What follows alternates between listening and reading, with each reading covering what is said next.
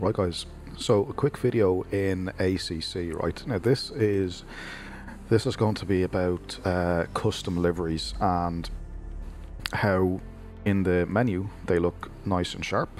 You can see I can zoom in here and everything is pretty nicely defined, right? But yet when you go to the track, everything becomes a bit of a pixelated mess. So you can see there's the livery. So let's jump and select this at it doesn't matter what track. I'm just going to pop into Imola here. Now what you'll see is, look at the GS Sim Racing logo on the left there, a pixelated mess. The Amigos Racing Team is very messy. In fact, let's just jump into the car and let's have a look around at how bad this. I mean, wow, it is very messy, right?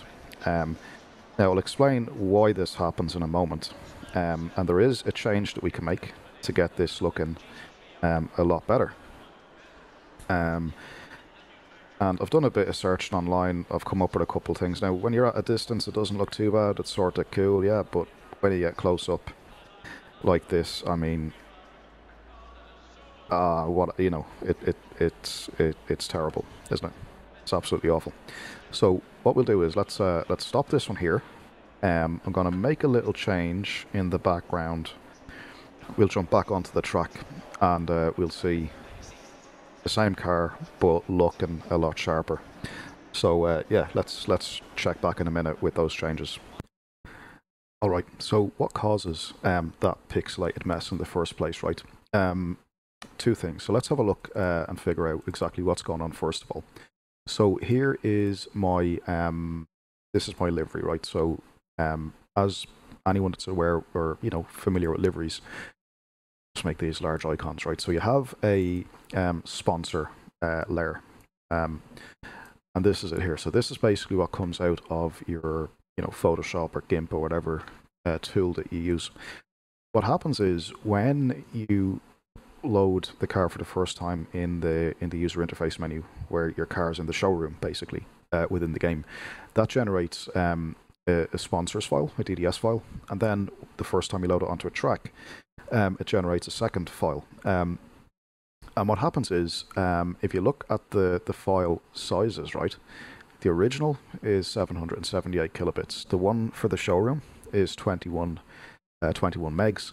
The one for the track though, let me just hover over this again, is only 5 megs, right? So a quarter the size of the showroom one. Now this was something Kunos introduced a while back. Well, it's in a good while actually, to be fair.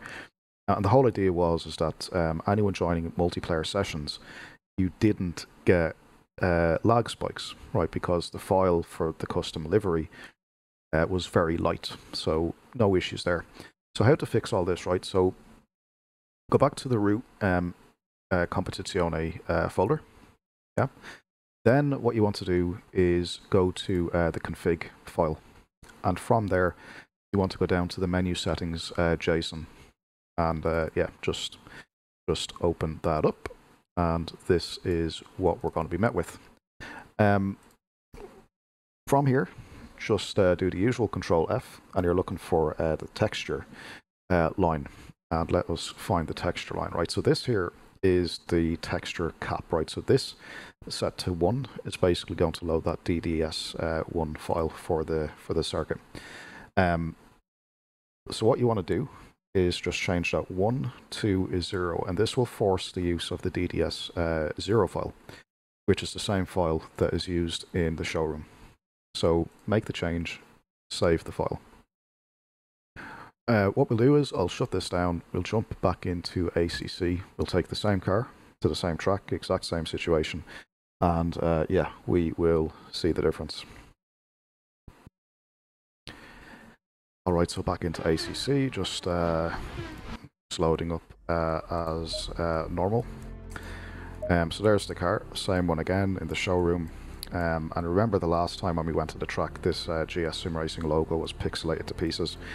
This one couldn't be made out at all. The Amigos Racing Team logos looked absolutely terrible, and the Insta handle and the YouTube advertising were just a complete disaster as well. So Let's jump back in.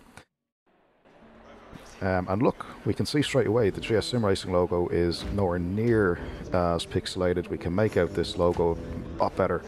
And the Amigo symbol and the logos at the back are vastly improved. So let's jump outboard and just look at this from a normal kind of distance. And I mean, look at the difference, how clear stuff is.